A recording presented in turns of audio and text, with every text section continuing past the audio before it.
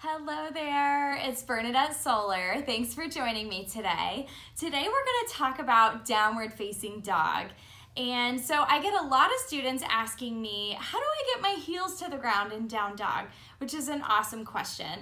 And I want to say a few things about that, and then I'm going to show you guys a posture that will help you stretch out the backs of your legs over time to start working those heels down. But before we do that, I just want to say two things. One, we always want to be super patient with our yoga practice. So it's called a yoga practice, not a yoga perfect, right? Because we always have more to get out of it. We always have new goals to achieve and new experiences to have and new things to find from our yoga practice. So no matter where you are in your phase of yoga, always be patient with your practice. We never want to rush it. It's magical when those new things happen for us in postures. So we want to be patient and then enjoy them when they happen. So that's number one. Number two, I just want to make one thing really clear about downward facing dog. And that down dog is an axial extension posture. So one of our main goals in down dog is to lengthen the spine. So we want to have kind of that flat back position in down dog. So the spine, I want you to think of the spine in down dog and your back as sort of the primary objective of lengthening your spine, and then those legs and the heels in particular are kind of your secondary goal. So I want you to always think in down dog of your first goal as lengthening the spine. So sometimes to be able to have that long spine, we have to keep the knees a little bent and keep the heels a little bit off the floor, and that's totally okay.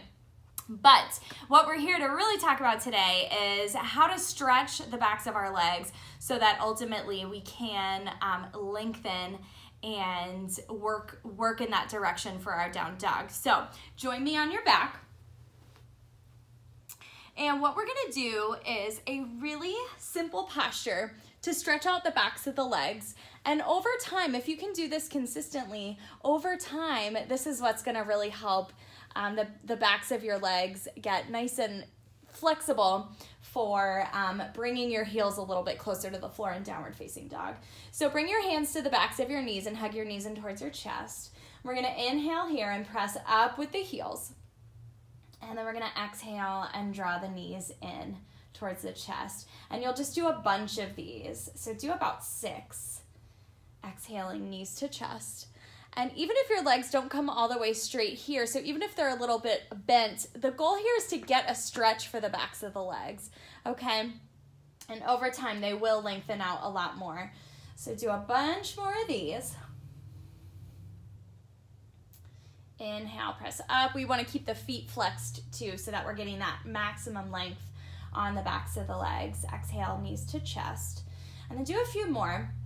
And then after you've done a bunch of kind of warm-up rounds dynamically, then you can pause here and stay in the posture and squeeze up with the heels and really work the backs of the legs. So a little softening in the knees on exhale and then pressing up with the heels on inhale, and that's what's gonna help continue stretching them out from what you've already done. So, and I want to show you guys something before we finish up here too. So my heels are up here, and then if I bring my arms up and overhead, this is the exact same position as down dog. It's just flipped onto my back. So what we've done is we've taken the pressure out of the joints so that we're not forcing anything. We never want to force, especially in the hamstrings. And then, but we're still allowing the backs of the legs to stretch. So you can come and hug your knees in towards your chest. But just think of this as your kind of upside down dog. That will help you work your down dog in a safe and effective way so that when you are practicing your down dog, your legs over time will get a little bit more stretched out and you'll be able to work those heels a little bit closer to the floor. So that was just a quick tip. If you guys ever have questions, please reach out to me. You can find me at my website, bernadettesoler.com. Also, when you're there, you'll have information on how to practice yoga with me. Thank you so much for tuning in. I hope this helps your down dog and your practice in general, and I will see you next time.